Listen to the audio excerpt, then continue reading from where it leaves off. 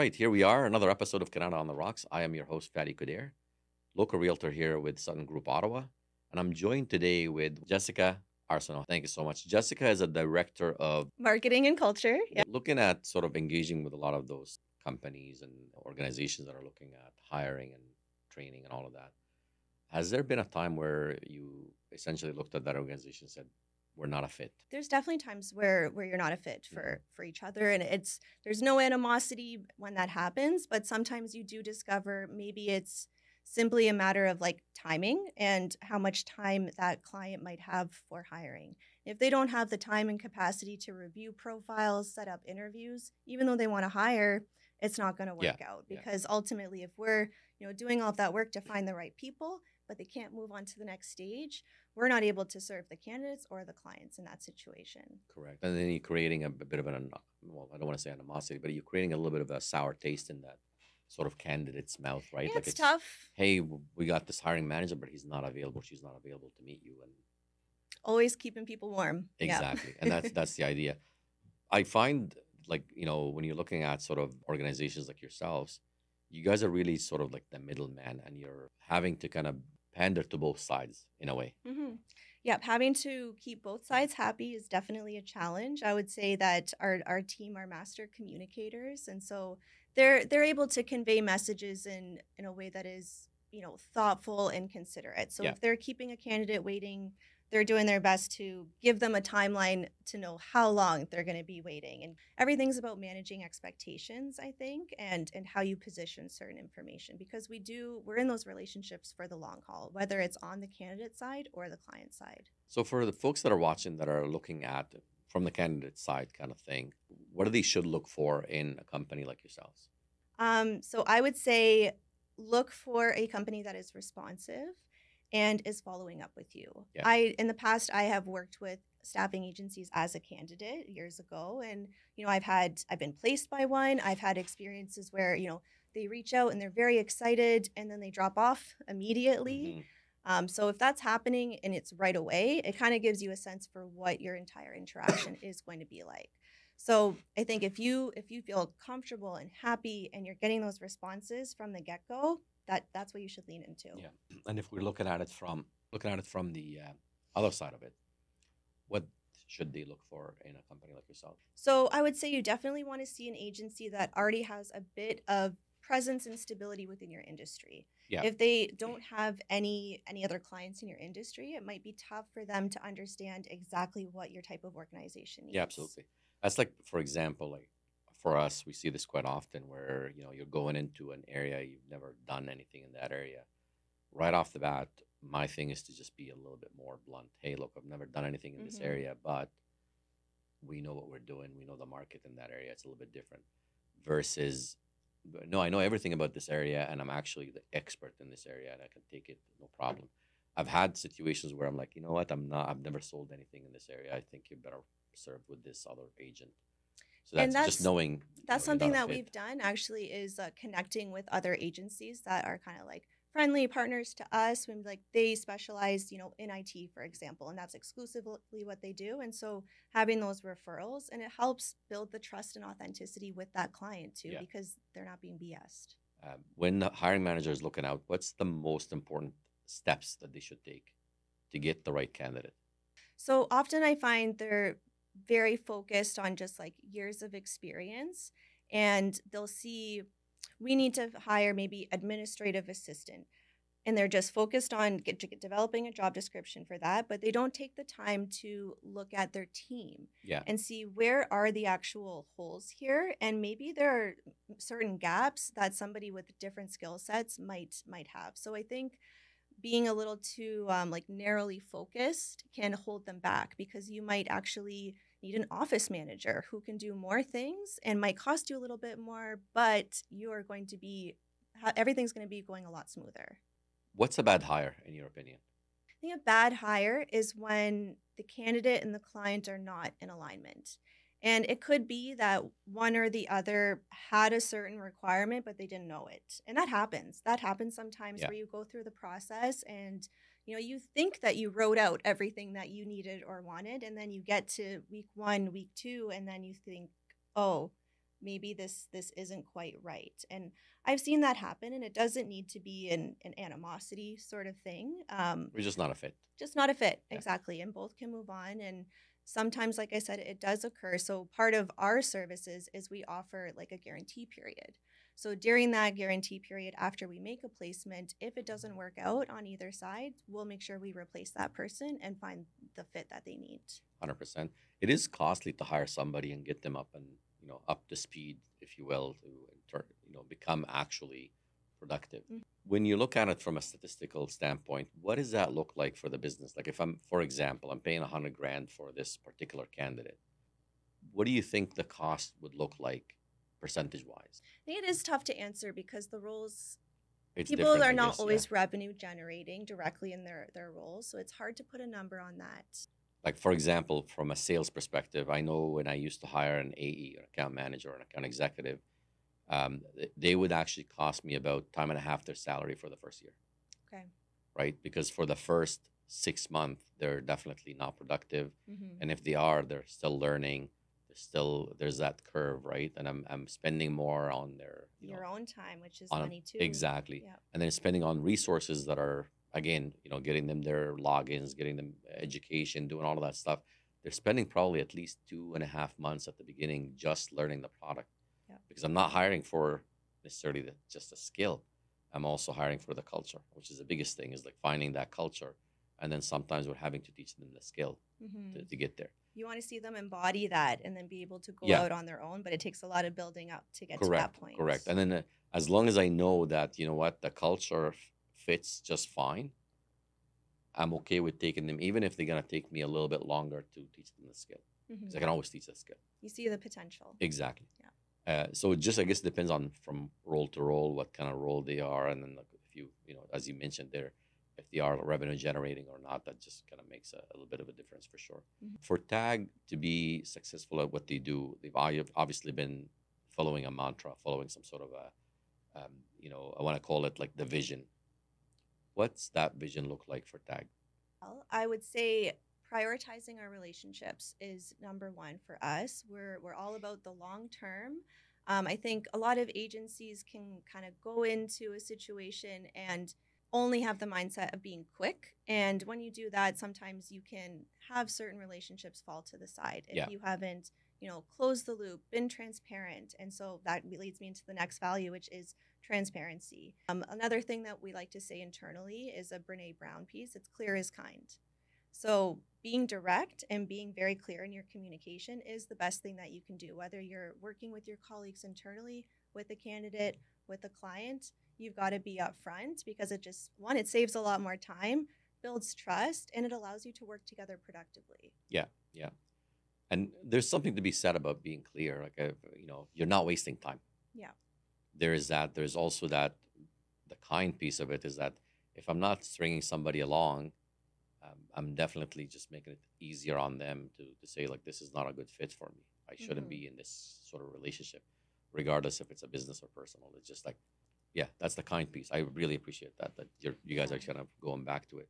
We kind of Um, tease out the difference between like being nice versus being kind. And often people will say being nice is actually serving you because you're maybe avoiding certain direct things that might be more conflict oriented potential. But being kind is considering the other person, 100%. their time, and where you want to end up. And it's also just kind of setting the expectations properly, right? Like Mhm. if you're being nice, sometimes you might just kind of you're lying to yourself and you're lying to the other person in a way 100%. because you just don't want to upset them, so you're just going along. You might be a little bit of a people pleaser, but then you're dropping the ball later on. Versus where you're trying to be kind and clear, you're essentially just saying like this is not going to work for me or this is going to work for me, and if it's going to work, here's the steps and here's the clear path of how we're going to get it there. You got it. It's a lot Great. easier to win together when you're clear. Exactly. With that being said, I just want to go back to some of the community stuff that you guys have been doing lately. Talk to me about that community engagement. Tell me a little bit more about the plans for Tag for more community engagements, and how could someone get you guys involved? Absolutely. So we have been trying to lean into more like charity engagement, show where our heart is in the community. What I would love to see is individuals within the company, and something that we're trying to encourage is to kind of like find your organization, and then we can rally the team around that. So to find organizations that are close to your values and what you want to champion, and then let's all get on board to help that cause. So for me, one organization that I've gotten involved with is Youth Services Bureau. So this year they started a Young Professionals Network. I'm helping out with that to raise awareness for the foundation. And the team has been amazing in helping out. So we did the coldest walk of the year, or sorry, coldest night of the year walk this year. And we were able to help raise some money for them, get out, enjoy some time in the cold together. So I want to encourage more of that throughout our team. We have a number of us are involved with certain organizations and love to show up at events like Beyond Networking, Rendezvous. So it is multi-pronged in terms of, charitable engagement, showing up with other business community members, hearing what they're struggling with, learning from them. It's always engaging and motivating when you get to make those connections. So it all does tie together, because when you make those connections at the events, you get to learn about other organizations that need support and could benefit. Yeah. What do you see sort of like the common denominator when it comes to hiring that's a lot of organizations having issues with?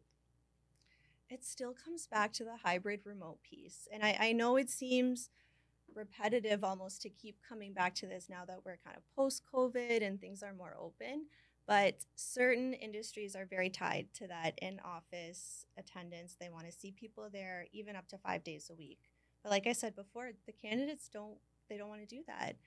So there is a big tension when they're looking to bring on senior staff, but those senior staff members, or that candidate network base, they've earned the privilege and flexibility to work when they want, where they want, and they don't want to give that up. So Exactly, yeah. it's hard to get through to those restrictive attitudes sometimes.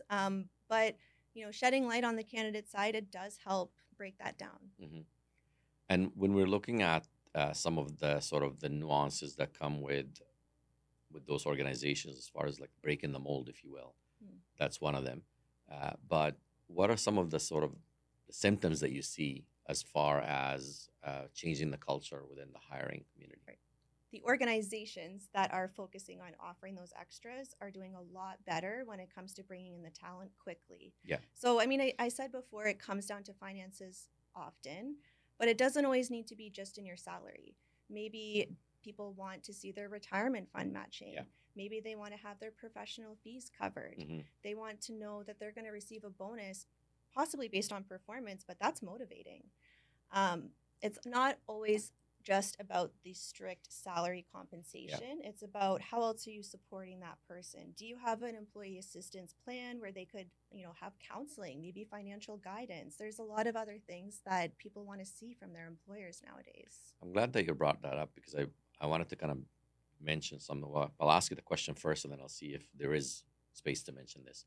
With regards to negotiating a salary or negotiating some sort of a package, what's the best way to set yourself up as a candidate to negotiate the best terms and conditions for yourself?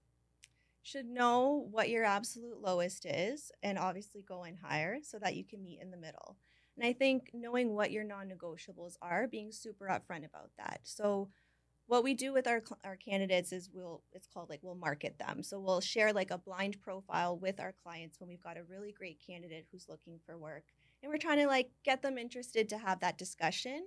We'll put their must-haves in that profile right away. So like if they will not entertain coming into the office, we'll be sure right away to be like remote only. And I think it comes back to that transparency piece, sets the expectations right away. And so if you as a candidate know right away what those must-haves are, you got to be super upfront, either in your own applications. If you're working with a recruiter, let them know.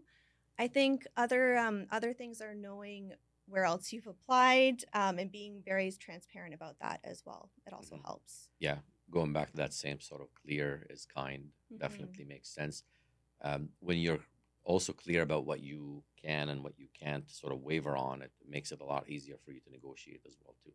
Yeah. So part of my my negotiation tactics when I used to look into hiring, or not hiring, but like applying for different kind of jobs and what have you, a lot of the times it's not just about the funds or the money per se. Like I'd actually write down, okay, so this new job I'm looking for this and this and this and this.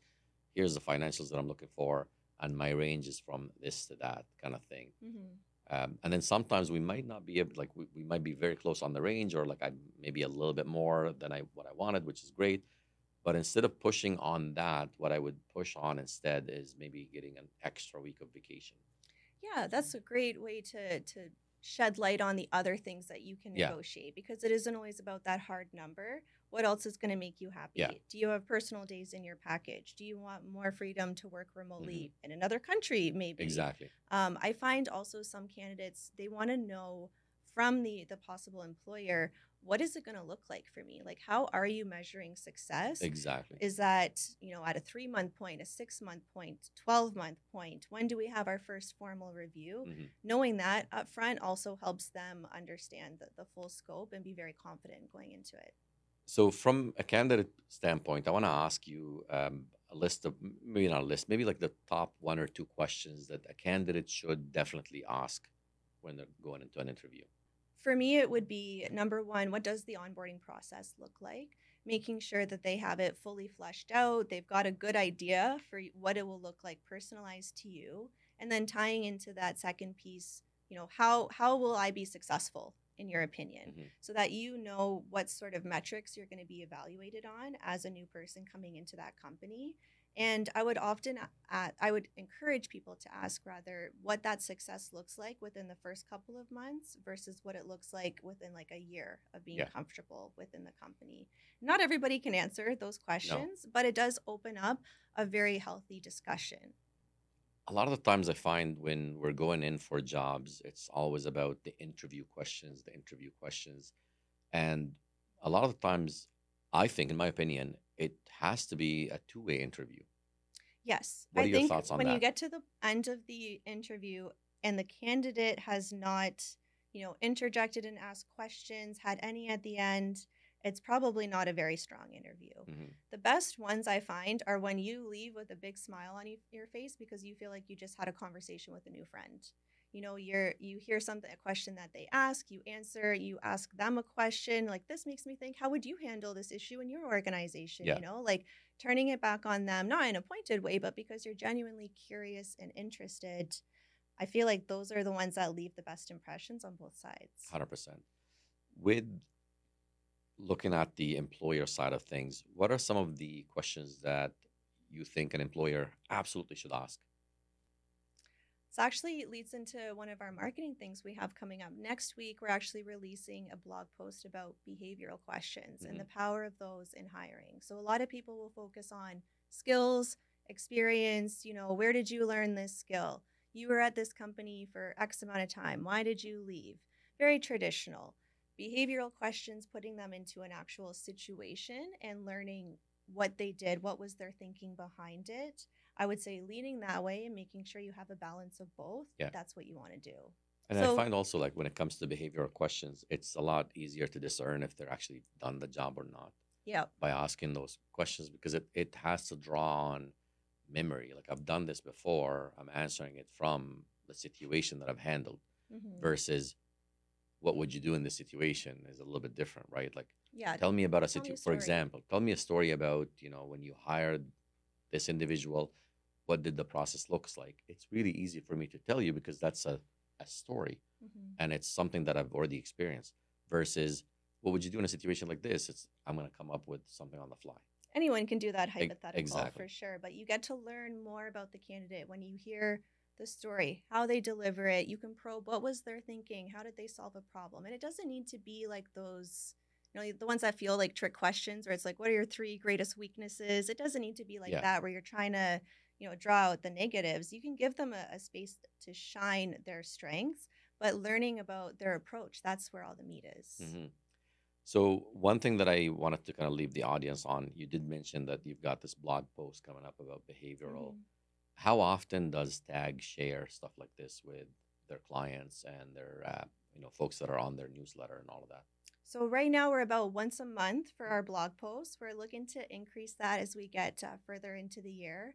Another thing we've been doing more recently is more videos. Hmm. So Sarah on our team, she's our new sales and marketing assistant. She's fantastic.